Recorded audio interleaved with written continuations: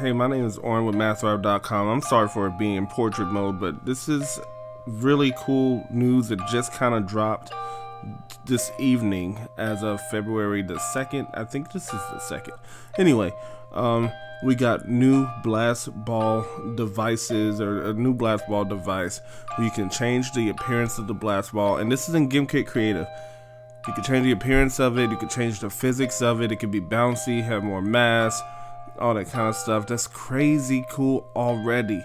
It says decide if you simply want to detect the ball when it enters the zone or it responds. So you have a Blastball zone capture device where it'll give you points or whatever. It gives you an item if you put it into the zone. That's crazy. So yeah, this Blastball has different physics. You can change or adjust with its speed. Its top speed is hit impact, its bounciness is friction, and its mass. I can only imagine what kind of game modes will come out with this stuff. Alright, it says the ball is more responsive to gadgets to deal more damage. So a quantum portal will make it move more than a hit from a zapper. Each ball requires a decent amount of server processing, which is why it is a fairly expensive device, about 1,000 memory.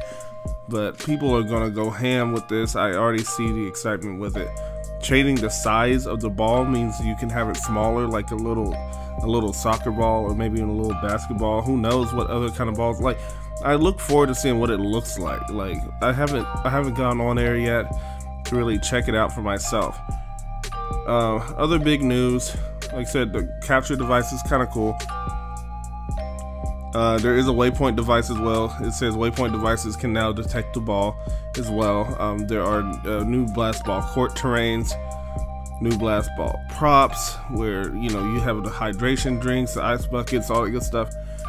One of the biggest pieces of news on here is that the Sentry appearances can now change. No longer do you have to worry about plant, just getting a plant Sentry or a robot or a pink plant. You can have Bonesy, Captain Buck, Chomps, Detective Baka, Echo or Vortex agents, Libre, Ozai, Ravina, and Stash. That is crazy. This is crazy because you can actually have NPCs in your game mode if you want to have a little RPG style game, or a game where you're just running around, playing and stuff, and people talking to you. You now have a game that looks like something that you're more familiar with. That's really cool. Or you can just have them like battling as little enemies along the way. That's also, just standard, but it's also cool to see that they're going to be different looks and appearances now. I can only assume that there will be more later, but even if we just had these, it's alright, I'm really excited for it.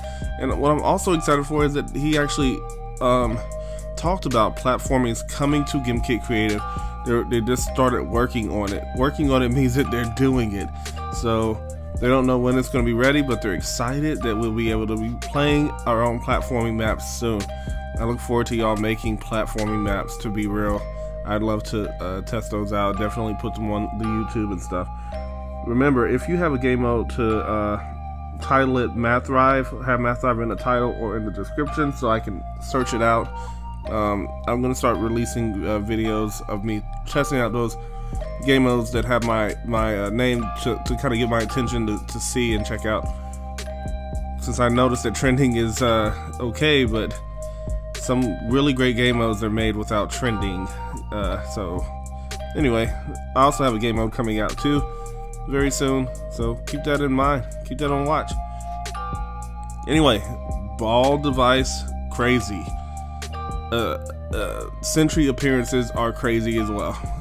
I'm excited for both. Thank you so much for your time. If you have any questions, if you have any comments, man, first of all, subscribe. Second of all, like the video. Third of all, leave me a comment below. Like, I want to see what your thoughts are. The ball device and Sentry appearances, big.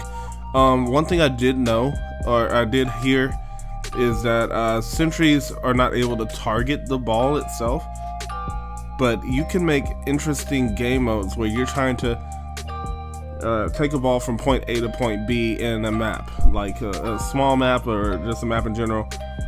And if the Sentries are firing at you, they're technically going to be hitting the ball too.